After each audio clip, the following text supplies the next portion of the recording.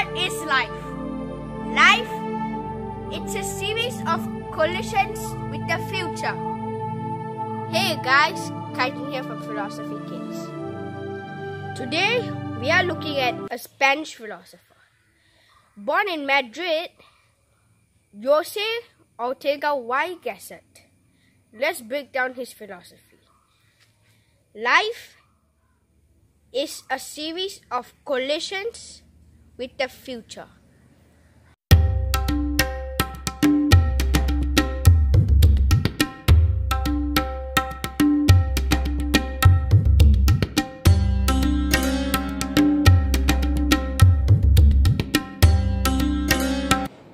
When you look at it, life, it's a collision with the future.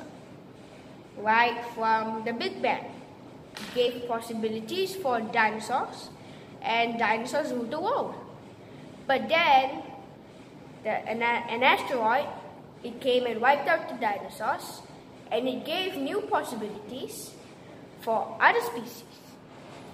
Millions of years later, humans came along, and it's because of new circumstances that there are new possibilities. Like a small circumstance, a man sneezing in Wuhan has become a global pandemic.